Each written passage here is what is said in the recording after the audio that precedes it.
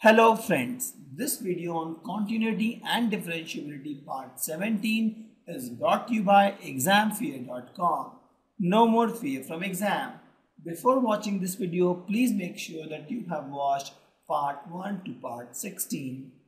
So let's take some examples of this. The first example says sine x square plus 5.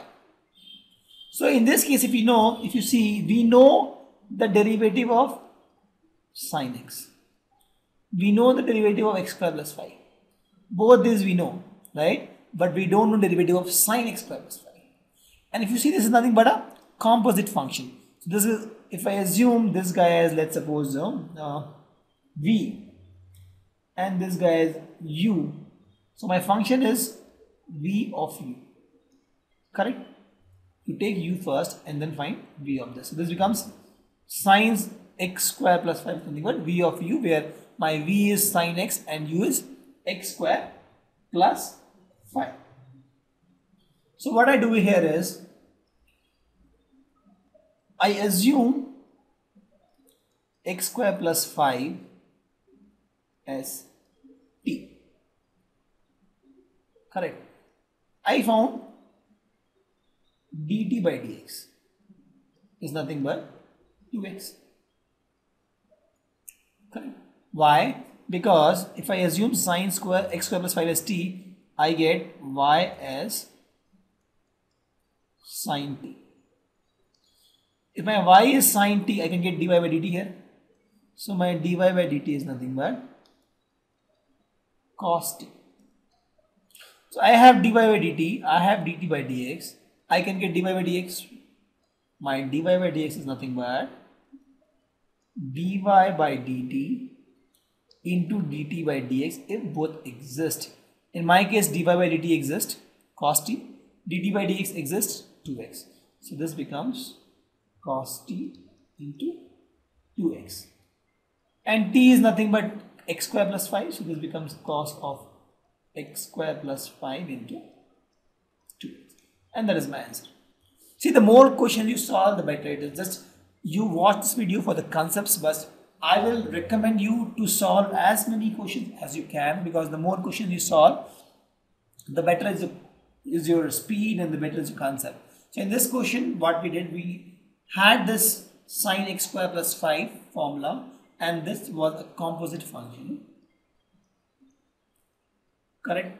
And this function again we wrote as v and u form, where v becomes sine x and u becomes x square plus 5, and then this guy was nothing but v of u.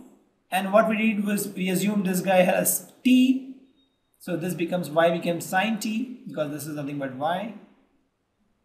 And I got two equations, right?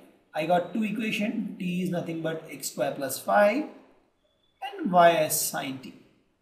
Correct? So from this equation I get dt by dx, because this equation is a term of t and x. This equation I get dy by dt, because this guy is in term of y and t. You multiply both those, you get dy by dx. Let's take some more example, because chain was a little tricky one. Here also, if you see, this is a composite function, cos of sine x. So in this case also we can convert into, let's suppose y is equal to cos of sine x. So if I write into, let's suppose, v and u form, so my v becomes, let's suppose, cos x and u becomes sine x. So my if this is fx, my fx is nothing but v of u. You take u first and then you take v. So this is my function. Composite function, so what I can do, I can write this guy as t. So I get two equations. T is equal to sine x and I get y is equal to cos t. Correct? This guy is in form of t and x, so I can get dt by dx from this guy. And this guy is y and t, I can get dy by dt. And I know the formula. I have to find dy by dx for this particular equation. This is nothing but dy by dt into dt by dx if these two exist. So let's find dy by dt first, because dy by dt is required here. So if I take this equation, my dy by dt becomes, for cos t, the differential is minus sine t. So minus sine t is my dy by dt. So later minus Sin t is my dy by dt.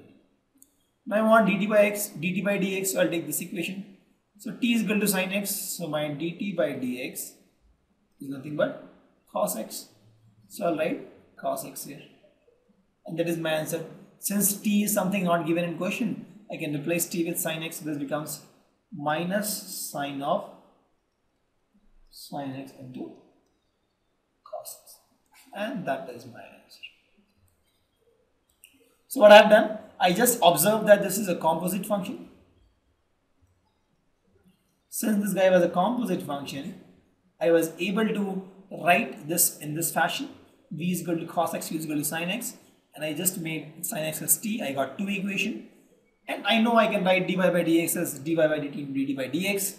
I got the value of dy by dt. I got the value of dt by dx. Got the answer. Let's take one more example. Sin of ax plus b. Very similar to the old question. Here also if you see, we know ax plus b. I know how to differentiate. I know how to differentiate sin x. So if I assume sin x as v and ax plus b as u, then this guy, my fx, which you can see here, this guy is nothing but